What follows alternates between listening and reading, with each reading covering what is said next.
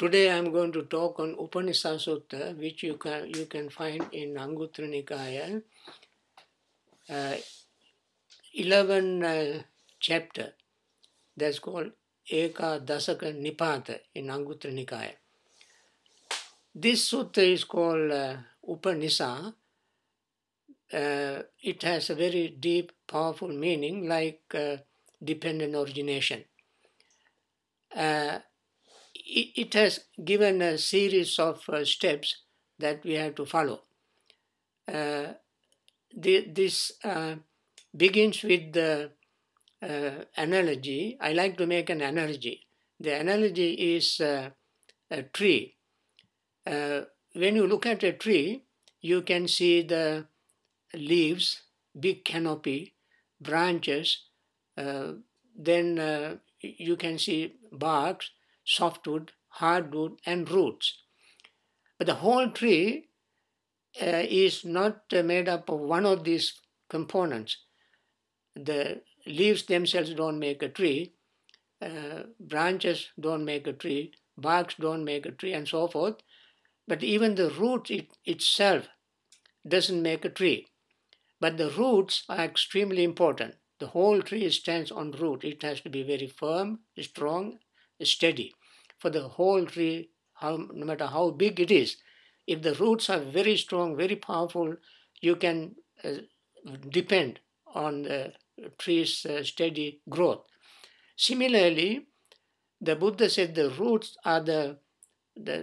are similar to or compared to morality, ethical, moral principles, which I translate into as a spiritual habit, wholesome or skillful habits.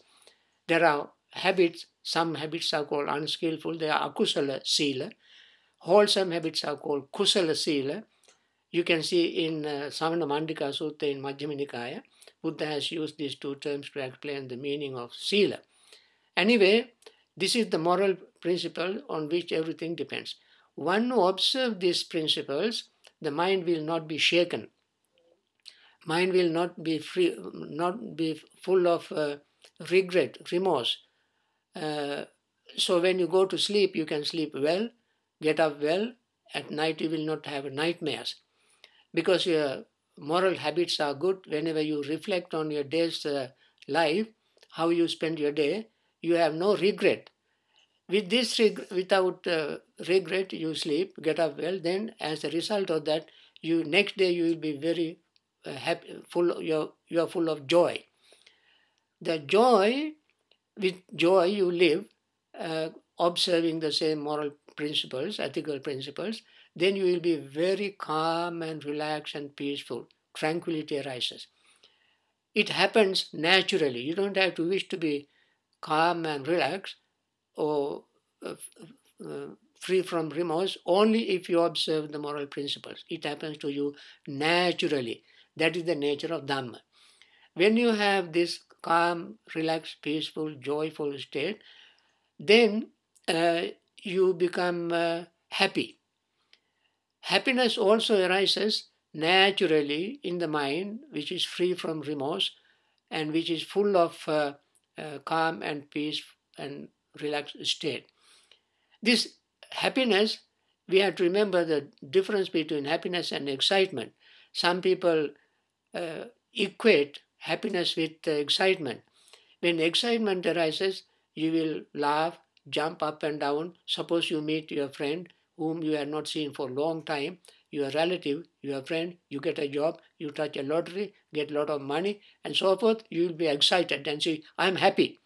I am happy. That is not happiness. That is excitement. But when you have this happiness based on moral, ethical habits, wholesome habits, then your mind is very calm, relaxed, and peaceful. There's nothing to agitate you, excite you, because you are very calm and peaceful. And that calm, peaceful, relaxed state gives happiness naturally. When you are happy, you don't have to wish to gain concentration. Buddha said the happy mind naturally gains concentration. Sukhino chittang samadhyati. When you gain concentration, you don't have to wish to see things exactly as they are, because then that also is the nature of your mind or nature of Dhamma. Dhamma, we don't need any agent, somebody to initiate Dhamma in you, because Dhamma is there. It happens when naturally the mind gains concentration.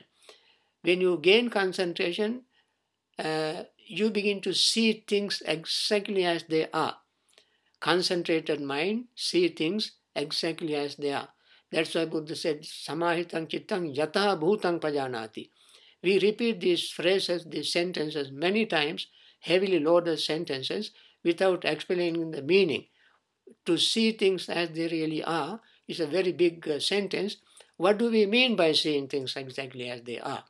That simply means not seeing outside things, but suppose you want to see yourself in a mirror, you cannot see yourself exactly as you are. You will see your left eye on the right side, left hand on the right side, and if you write may, M-A-Y, on a piece of paper and hold it against the mirror, you will see yam. You wrote may, but you will see yam.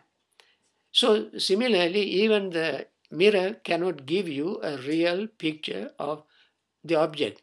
And therefore, when you gain concentration, you see not external objects. External objects have their shape, size, color, height, and so forth. But these are very superficial way of seeing.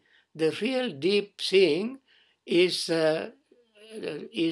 you get when you have concentration. With the concentration, what you see is your body, feeling, perception, volitional formations or thought, and consciousness. These are the things you got to see, because these are the things that bring all problems, all troubles, all remorse, all regret, all suffering. All the problems arise from these five. And when you see them exactly as they are, what you see them changing constantly, consistently, without any alternative.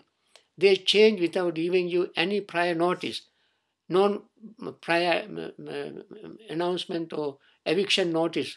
It happens naturally by itself. And therefore, things are permanently impermanent. When you see things permanently impermanent, then next natural Dhamma arises in your mind. What is that? Viraga.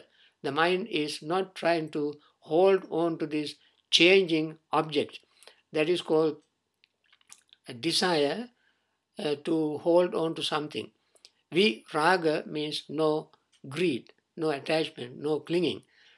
When you see these things happening, you take it easy, you let it happen, and you go along with the happening. There is no way to stop this happening, these changes.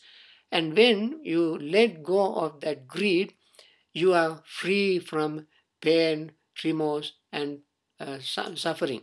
This is what the Buddha meant in the Four Noble Truths. The cause of suffering is greed. Greed for what? Greed for impermanent objects. What are the impermanent objects? Our body, feeling, perception, thoughts or volitional formations, and consciousness. So, to wrap up the discourse called Upanisa Sutta, I must say it is just like a tree. Everything happens very naturally.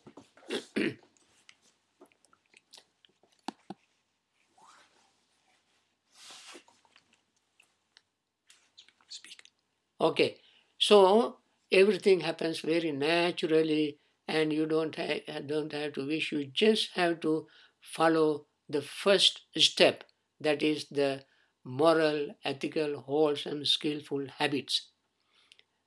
So that is the end of the discourse, and I hope you will enjoy it. You will learn something practical in the Buddha's teaching.